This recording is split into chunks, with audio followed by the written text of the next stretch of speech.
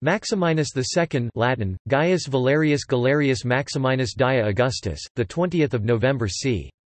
270 July or August 313, also known as Maximinus Dia or Maximinus Daza, was Roman emperor from 308 to 313. He became embroiled in the civil wars of the Tetrarchy between rival claimants for control of the empire, in which he was defeated by Licinius. A committed pagan, he engaged in one of the last persecutions of Christians.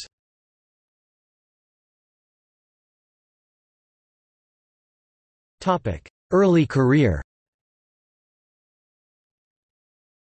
He was born of Dacian peasant stock to the sister of the Emperor Galerius near their family lands around Felix Romuliana, in Dacia Ripensis, a rural area then in the former Danubian region of Moesia, now eastern Serbia.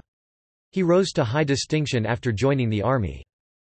In 305, his maternal uncle Galerius became the Eastern Augustus and adopted Maximinus, raising him to the rank of Caesar, in effect, the junior Eastern emperor, and granting him the government of Syria and Egypt.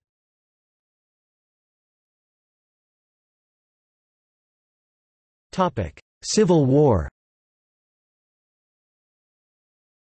In 308, after the elevation of Licinius to Augustus, Maximinus and Constantine were declared Filii Augustorum, sons of the Augusti, but Maximinus probably started styling himself as Augustus during a campaign against the Sassanids in 310. On the death of Galerius in 311, Maximinus divided the Eastern Empire between Licinius and himself. When Licinius and Constantine began to make common cause, Maximinus entered into a secret alliance with the usurper Caesar Maxentius, who controlled Italy. He came to an open rupture with Licinius in 313. He summoned an army of 70,000 men but sustained a crushing defeat at the Battle of Sarallum in the neighborhood of Heraclea Parenthus on April 30. He fled, first to Nicomedia and afterwards to Tarsus, where he died the following August. His death was variously ascribed to despair, to poison, and to the divine justice.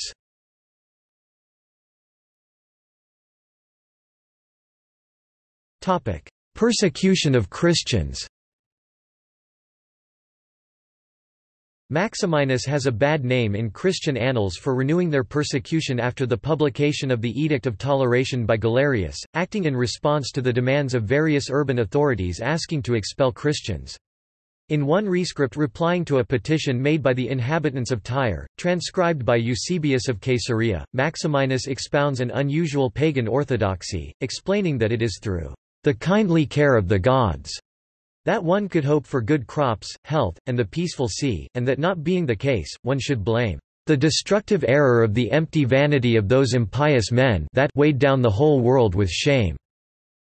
In one extant inscription CIL 3.12132, from Aricanda from the cities of Lycia and Pamphylia asking for the interdiction of the Christians, Maximinus replied, in another inscription, by expressing his hope that, "May those who, after being freed from those by ways, rejoice as snatched from a grave illness."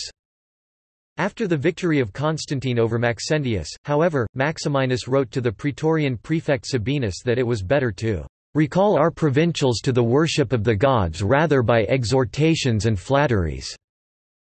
Eventually, on the eve of his clash with Licinius, he accepted Galerius's edict. After being defeated by Licinius, shortly before his death at Tarsus, he issued an edict of tolerance on his own, granting Christians the rights of assembling, of building churches, and the restoration of their confiscated properties.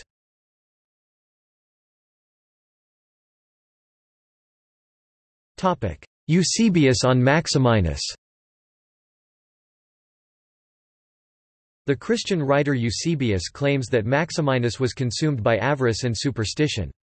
He also allegedly lived a highly dissolute lifestyle, and he went to such an excess of folly and drunkenness that his mind was deranged and crazed in his carousals, and he gave commands when intoxicated of which he repented afterward when sober. He suffered no one to surpass him in debauchery and profligacy, but made himself an instructor in wickedness to those about him, both rulers and subjects. He urged on the army to live wantonly in every kind of revelry and intemperance, and encouraged the governors and generals to abuse their subjects with rapacity and covetousness, almost as if they were rulers with him. Why need we relate the licentious, shameless deeds of the man, or enumerate the multitude with whom he committed adultery? For he could not pass through a city without continually corrupting women and ravishing virgins. According to Eusebius, only Christians resisted him. For the men endured fire and sword and crucifixion and wild beasts and the depths of the sea, and cutting off of limbs, and burnings, and pricking and digging out of eyes, and mutilations of the entire body, and besides these, hunger and mines and bonds. In all they showed patience in behalf of religion rather than transfer to idols the reverence due to God. And the women were not less manly than the men in behalf of the teaching of the divine word, as they endured conflicts with the men, and bore away equal prizes of virtue.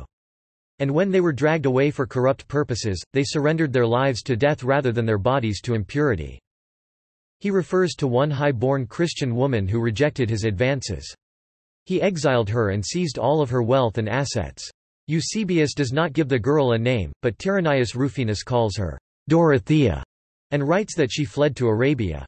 This story may have evolved into the legend of Dorothea of Alexandria. Caesar Baronius identified the girl in Eusebius' account with Catherine of Alexandria, but the Bollandists rejected this theory.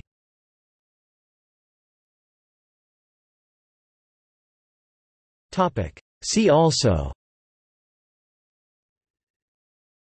Civil Wars of the Tetrarchy 306–324 AD.